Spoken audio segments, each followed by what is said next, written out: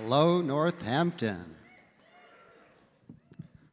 So there's this old debate, fascinating old debate, about who really domesticated whom, us or the wild goat.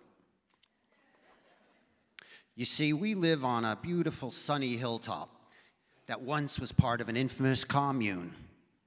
And it's kind of fitting that I should end up there because I was always the wannabe hippie kid, dreaming of commune, dreaming of back to the land. But the commune dream died hard. But we still live on there 40 years hence, growing heirloom vegetables, mentoring youth, and trying to live a good life in these crazy, crazy times. And we love goats. We love how smart and cute and productive they can be. The milk and cheese are phenomenal. And the poopy mulch, my goodness, the poopy mulch is the heartbeat of the permaculture at Laughing Dog Farm. We got our first goat for Y2K.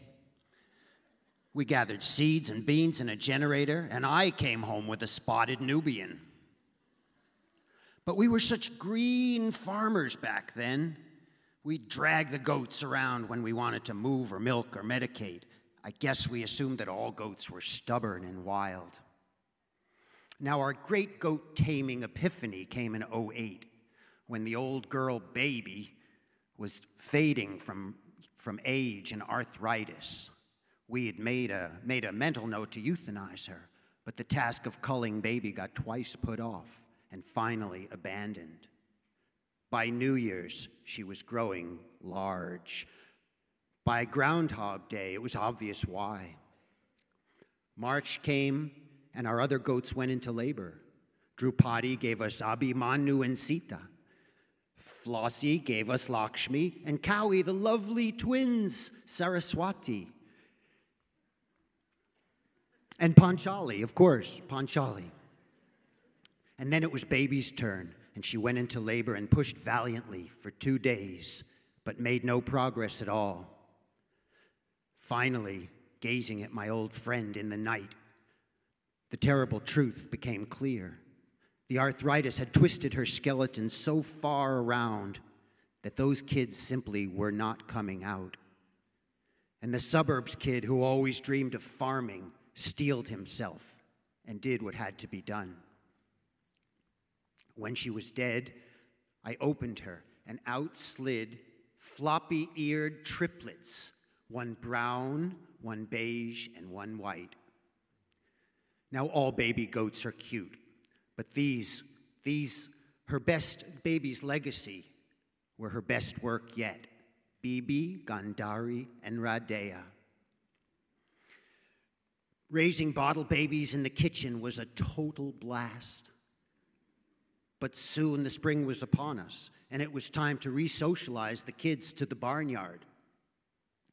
But as we introduced those prodigal orphans back to the barnyard, a remarkable change came over the rest of them.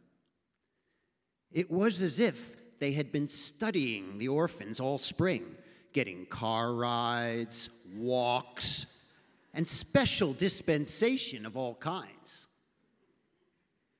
And as if they collectively decided, hey, we want some of that. We want to be tamed too. And like the proverbial 100th monkey, the entire herd spontaneously turned tame and stayed that way. Baby's orphans stayed with us for over a decade, giving us tons of delicious milk and scores of tame progeny. They taught us the critical importance of early imprinting and bonding with all of our critters, goat, rabbit, cat, dog, and maybe most notably, us humans.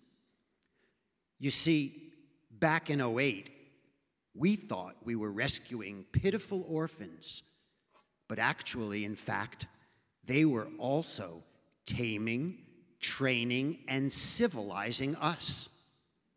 Who'da thunk we'd end up gleaning such foundational life lessons from a herd of thick-skulled, woolly farm animals.